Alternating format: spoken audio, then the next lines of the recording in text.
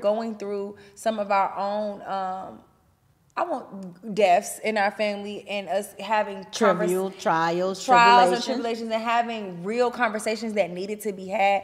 As a Black woman, I am thoroughly way more, I feel like, equipped and confident in my ability to overcome.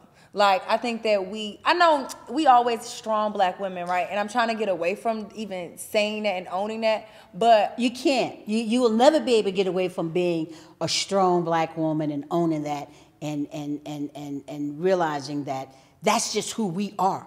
As women, from the beginning, we were taught to survive, to pick up the pieces. You know, and I hate to say this way, but when some men come home and they're fragile, they don't know what to do, it was always looked upon the woman to do the cleaning, to do the nurturing, to do the surviving, to figure it away. He brought the bacon home, but hell, you had to figure out what to do with the bacon.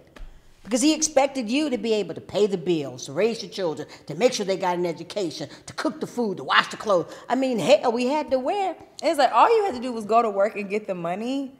That's such an easy job. Well, hey, but we as Black women had to learn how to survive. Raising children alone is a lot. Hell, every woman raising children is the hardest thing in my life that I've ever done. I've had to endure some shit. Raising children. And if any of you Black women out there, every Black woman out there will agree with me, and I'm sure you will. Or every mom. Let me back it up. I was going to say every mom out there, I'm sure you will agree with me. Raising children is the hardest damn job there is in the world. You don't come with a damn manual. I got to figure shit out. None of you are the same. I've got 2 different kids. One's going to give me hell. The other one's going to be sweet, mild, and manner. I was sweet and mild and manner, wasn't I? Bag the hell up. No. We both gave you hell, but in different hells. You see my point? You see my point? At different times, and they were 9 years apart.